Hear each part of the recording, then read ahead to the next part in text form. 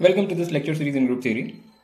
In this lecture, we look at an application of the orbit stabilizer theorem and calculate or figure out what is the group of symmetries of the unit cube or a cube in 3 dimensions. So let us recall what is the orbit stabilizer theorem. Suppose we have an action of a group G on a set X and X is an arbitrary element in capital X. Then we have that the index of the stabilizer of X is same as the cardinality of the orbit of X. So let us recall what is stabilizer of X. This is equal to those group elements which stabilize X. And we notice that this is a subgroup of G, so one can talk about its index.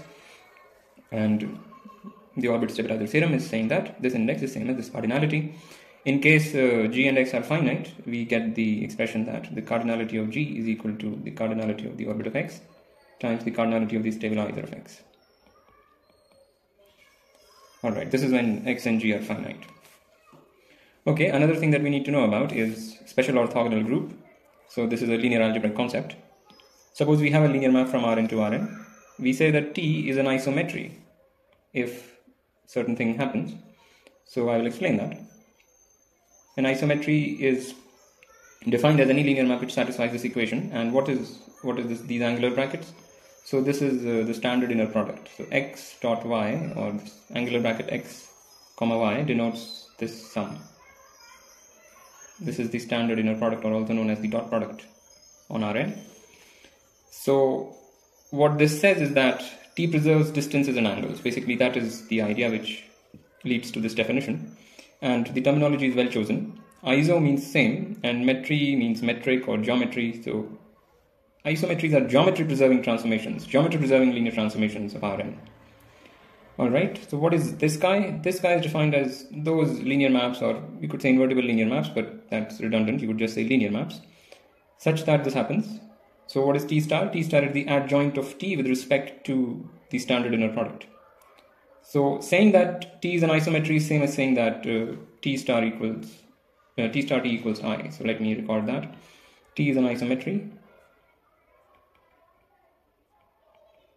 if and only if T star T is the identity linear map, where T star is the adjoint of T with respect to the standard inner product. Alright, so SONR is those isometries whose determinant is 1. The geometric meaning of this is that T preserves orientation, but don't worry about that.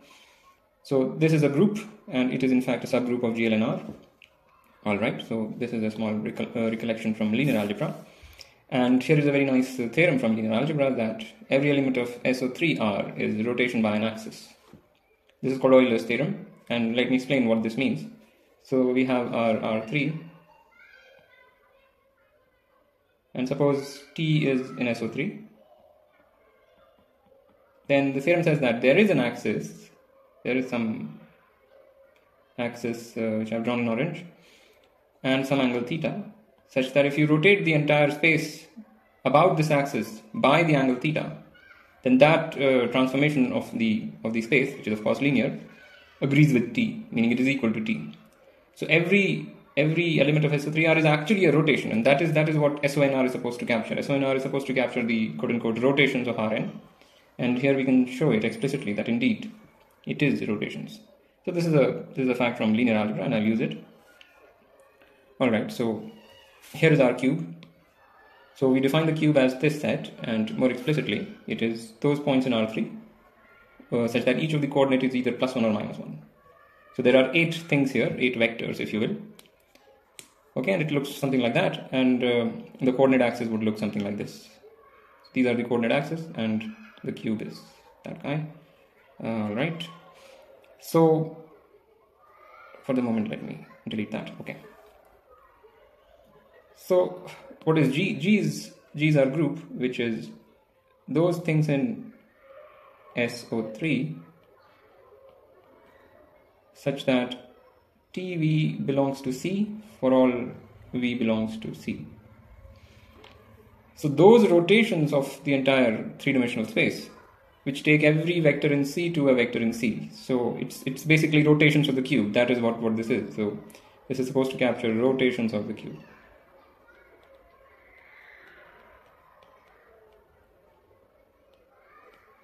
right? Okay, and now one can see that G is finite simply because, first of all, if you have a linear map, then, and you know what it does to the vectors in C, then you know what it does to any other vector. It's basically, the linear map is decided by its behavior on the vectors in C, simply because the vectors in C span the entire three-dimensional space. Alright, so a very bad upper bound on the size of G is the cardinality of this, which is equal to 8 to the power 8, which is a huge number. It is 2 to the power 24, I think. Yeah. So this is certainly an upper bound for the cardinality of G. But we can do much better, is what I'm trying to say. So first we will define, there's a natural action of G on C. So G acts on C how? Define this map, phi G cross C to C, which takes G comma V. Let me write. Maybe W is equal to G of W. Alright? Sorry, this is phi of G of W. G comma W is equal to G of W. So G is a linear map and W is a vector in C. So this is just the evaluation or the image of the vector W under the linear map G. And this is how we define the map phi, and one can check that this is an action. Check that this is an action.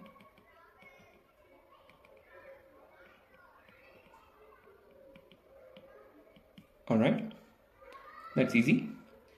So another thing is that this action is transitive. This action is transitive. What is a transitive action? A transitive action is an action such that it has only one orbit.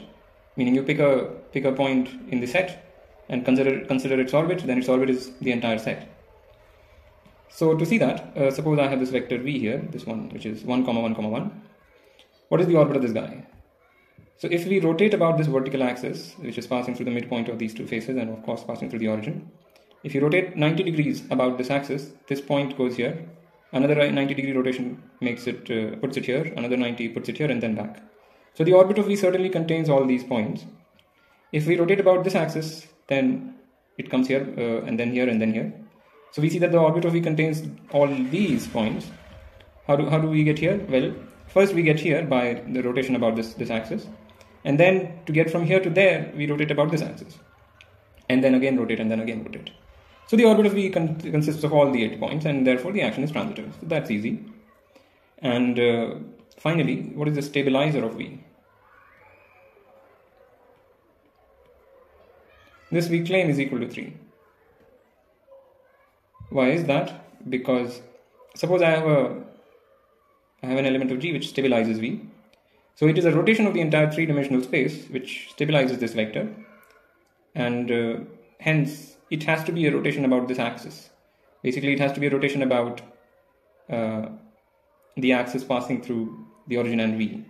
Why is that? So first of all, if you have a rotation, it has to be rotation about some axis. That is Euler's theorem. That is what we recalled in the beginning. So it is clearly fixing all the points here, right?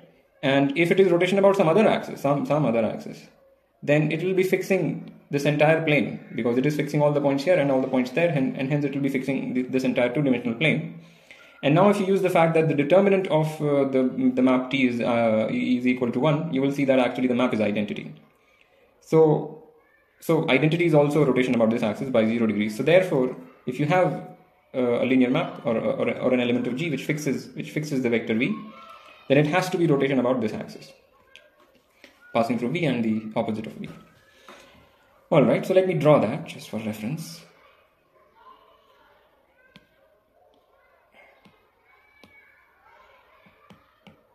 Alright.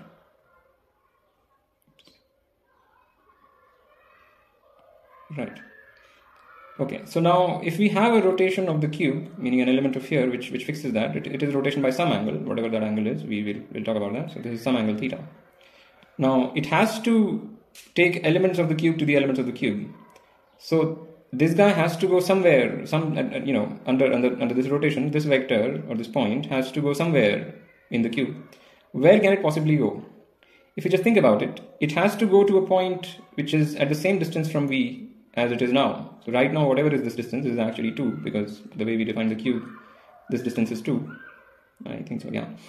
So the image of this point under the rotation also has to be distance 2, and the only points in the cube which are at distance 2 from the vertex V are this point, and that point. So basically, this rotation then has to take this to either that point or to that point, or it has to fix it. In case the rotation is identity rotation, then of course it will fix it. So if you just think about it, you will see that the rotation by 120 degrees takes this point there, and rotation by 240 degrees takes this point to that point. So the stabilizer of this vector is 3 rotations. One is the identity rotation, the other is the rotation by 120 degrees, and the other is the rotation by 240 degrees, and that's it. Therefore, the stabilizer has size 3. And now by this orbit stabilizer theorem, the size of G is size of orbit of V times size of stabilizer of V, which says this is equal to 8 times 3, which is 24.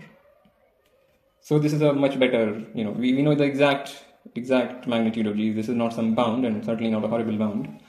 So we know the size of G is 24. But we can say much more. We can actually find out what this group is. So to do that, let D be the 4 diagonals.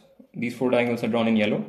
So you take a vertex and join it with the opposite vertex. It is a diagonal, and since there are a total of 8 vertices, you get 4 diagonals, and they are listed here. The vertices are marked A prime, D, T prime, and so on. So these are the 4 diagonals. And we'll define an action of G on this diagonal. So define, maybe I'll write it as psi. So psi is a map from G cross T to D. And psi of, let me just write, G is equal to, G comma that is equal to G of A, comma G of A prime, and so on. So I've said what happens for this particular guy, but you can guess what happens for every other. It's the same kind of definition.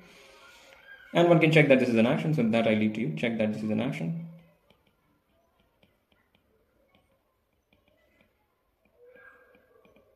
The slightly less trivial part of this checking is that this is indeed a diagonal, right? This is a diagonal. How do we know that this is a diagonal? Well, again, G is an isometry, so whatever is the distance between A and A prime, same is the distance between GA and GA prime.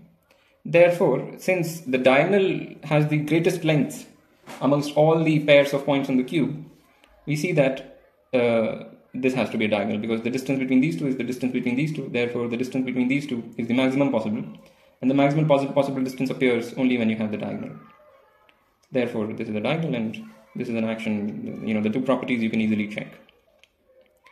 Okay, so since we have an action, we get a map from G to the symmetric group of the diagonals. We have this homomorphism, call it little psi maybe, small psi, this is capital psi. So if we can show that this is a surjective homomorphism, then we are done, because the size of this is 24 and the size of that is 24. So to do that, we will show that every transposition in here is in the image of psi.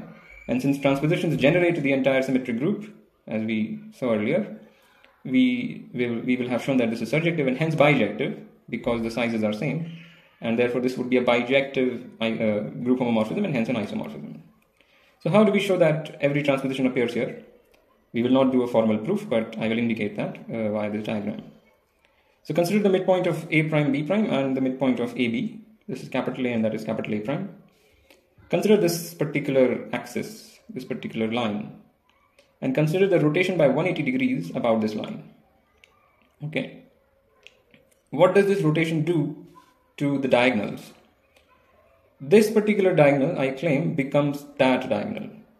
Why is that? Because 180 degree rotation takes B prime to A prime and B to A. And therefore this diagonal indeed becomes that diagonal. Alright. What about the other 2 diagonals?